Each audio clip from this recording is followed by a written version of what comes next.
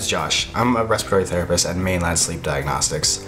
I started off in Thompson Rivers University going for my respiratory therapy diploma and getting my bachelor's of health science there as well. So what we're going to be talking about today is a little bit of the testing. We do need a referral from your physician in order to get the testing done.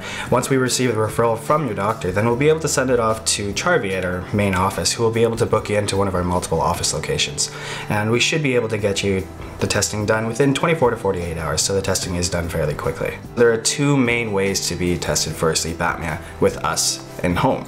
We have a couple devices here that we'll be showing you today. The first is the pulse oximeter. So the pulse oximeter is just a little device that'll go onto the finger and measure your oxygen and heart rate throughout the night. This will actually tell us if we're having any presence of the sleep apnea, and we'll be able to determine the degree of it. We'll just go through that device quickly first. It's just a little finger probe monitor, as pre-mentioned. Now, to turn on the device, we simply press the middle button and put the finger probe on any one of these three fingers, either hand. Now, you do want to put the finger probe on securely so that the wire is on top, and the device will begin to measure your oxygen heart rate at that point.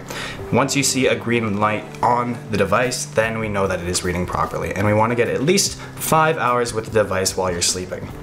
Assuming we get that much in the morning, you can turn it off just by pressing and holding the middle button until it turns off. And then you can return it to any one of our many office locations in order to be sent off for interpretation and then later to be sent to your physician. We will, however, also be giving you a call with the results once everything has been determined. Moving on to the next device here, we have what's called an Apnea link. This is a level 3 study that will help test for the sleep apnea as well, which happens to be a little bit more accurate. Now, there are a few things to the device itself. There is a belt here that'll measure for the effort to breathe. There is a similar finger probe monitor that'll measure your oxygen and heart rate. And the final thing is a little nasal prong that'll actually detect for snoring. So I'm actually going to put this on now. So in the middle of the device, there is a button there to turn it on, so you'll want to make sure that that's on. The device just goes around the chest, just above the nipple line. We don't want it too tight, just comfortable enough that it stays on and that it doesn't move too much. The next thing we want to do is put on the finger probe monitor. So again, any one of the three middle fingers with the wire on top. Final thing is the nasal prongs, which will go into the nose, making sure that the prongs are facing towards you, go into the nose and over the ears.